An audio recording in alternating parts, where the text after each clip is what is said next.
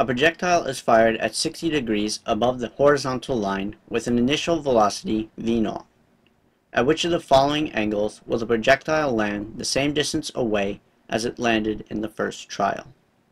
We remember that the horizontal range of a projectile is given by the equation x equals v0 squared sine of 2 theta all over g. Now, for the first case, we are launched at an angle of 60 degrees with a velocity v0 and acceleration due to gravity g. For all other cases, we're going to launch it with the same v0, and g is a constant, so the only thing that will dictate whether or not the horizontal range will be the same is the angle at which we launch it at. So we have to find what other value will give us the same as sine of 2 times 60, which is the same as sine of 120 degrees, which is 0.866.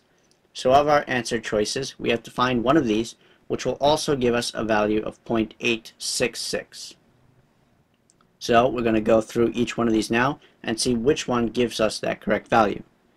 So if theta is equal to 20 degrees, it's a sine of 2 times theta, which will give us the sine of 40 degrees.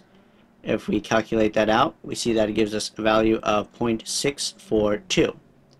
If we do 30 degrees, sine of 2 theta, that's the same as sine of 60 degrees. If you calculate that out, you get 0.866. So here we can see that 30 degrees does match up with our value here. But let's keep going and make sure there's no other answers.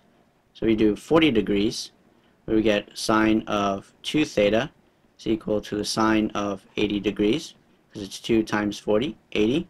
If we calculate that out, we get 0.984. If we now do 45 degrees, we get sine of 2 theta is equal to the sine of 90 degrees, which gives us a value of 1.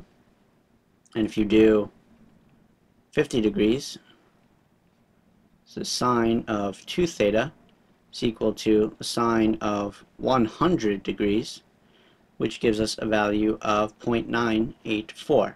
So here we can see that the only other one that will give us the same horizontal range will be if we fire it at B 30 degrees, as shown here, because we get the same value. Since velocity is constant and g is constant, they both multiply by the same thing. So it's v0 squared times the 0.866 over g for both of those. So they will have the same horizontal range. So once again, our answer is B, 30 degrees.